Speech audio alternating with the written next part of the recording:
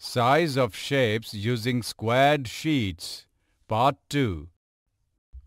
Today we will learn how to measure difficult shapes and how to compare shapes based on their measurement.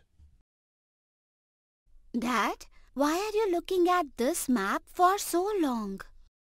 Vandana, I want to build a small fish pond in our farm. So, I took the help of an engineer to make a map of our farm and the pond to be built in it. Look, this is the map of our farm and the pond is shown in this. I want our pond to be 1/4 of the size of the field. But by looking at the map, I am not able to find out whether the pond is 1/4 of our farm or not. Dad, I can help you out to find that. How? Madam has taught us to find the measure of difficult shapes, and the shape of both the farm and the pond on the map are difficult. Okay, then measure it and find out whether the measure of this pond is 1/4 of the total measure of our farm or not. First, we will measure the whole farm. But how will you do that? Take a look. This farm is covering some squares completely. First, count them. 1, 2, 3, 4, 183, 184.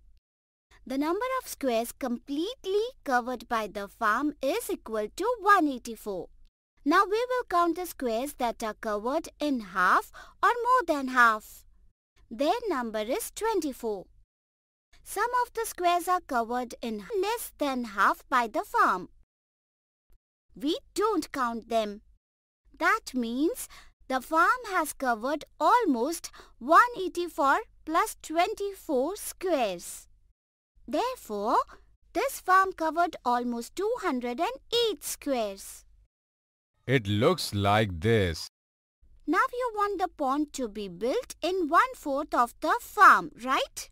That means the pond should cover 208 divided by 4 squares. That is, if this pond covers almost 52 squares, then we can say that this pond is 1/4 of the farm. Yes, you are absolutely right. Now we will count the squares covered by this pond. The number of squares that are covered completely is 34. Now we will count the squares that are covered in half or more than half. Their number is 18. The number of squares that are covered less than half are not counted. This shows that this pond has covered 34 plus 18 equal to 52 squares, which is 1/4 of the squares that are covered by the farm. That means that the engineer has measured it correctly. This pond covers exactly 1/4 of our farm. Oh wow, Vandana, you have already become an engineer. No, Dad, there is still a lot to study for that. Today you have learned that difficult shapes can be measured based on the number of squares they are covering, and while measuring the shapes, squares that are covered in half and more than half are counted.